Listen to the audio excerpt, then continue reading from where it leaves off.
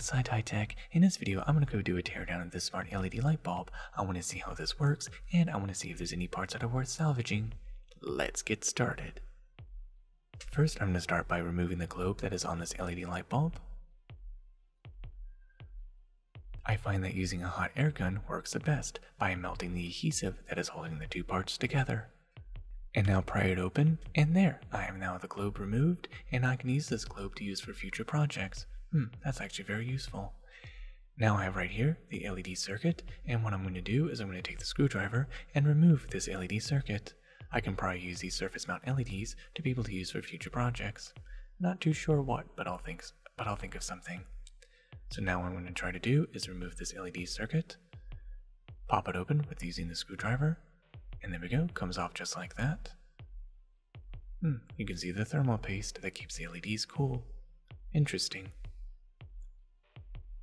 Okay, so this LED circuit could potentially be useful. I have to test it out to see if I can do anything with this. Okay, so now what I need to do is I'm going to remove all of this silicone to be able to see if I can remove this little piece of metal that is separating the circuit. There we go, pry it open and pull it off just like that, and there, the circuit is inside. Oh, how interesting. So I can see all of the circuit inside is covered in this silicone glue. So what I'm going to do is take my hacksaw and cut it open, just like this.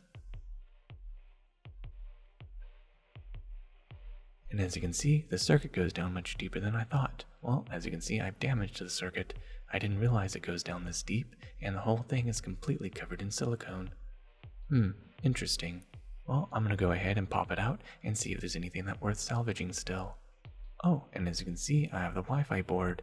Now that I could potentially use. What I'm going to do is remove all of that silicone to see if I can be able to access any components. Alright, so now I'm going to do the same thing with this part here.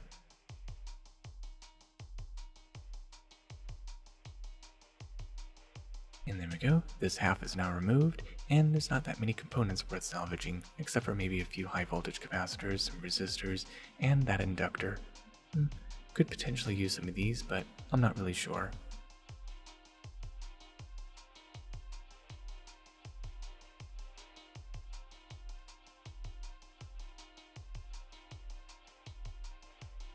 So now I'm going to go and see if I can remove this Wi-Fi board and to be able to salvage for the components.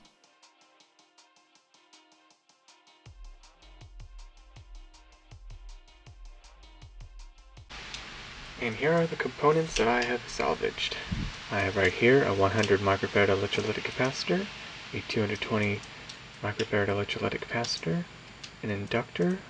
I'm not sure how many microhenries it is, but I have to measure that.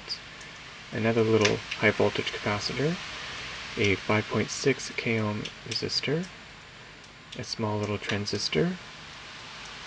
I have right here a transformer, and this LED panel with surface mount LEDs, which I'll probably use in future projects, although some of them don't work.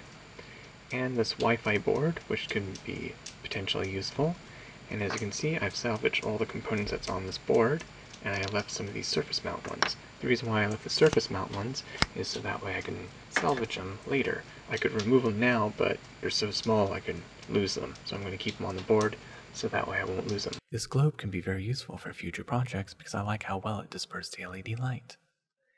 And then I have these components here, which I have damaged by trying to pull them out of the circuit, and those are obviously not useful. And there you have it. Now you know what's inside of a smart LED light bulb and what kind of components that are worth salvaging. And there you have it. Thank you for watching Side High Tech. I hope you learned something new, and don't forget to like and subscribe, and of course click on the bell icon to be notified for future Side High Tech videos. Till the next tech, goodbye.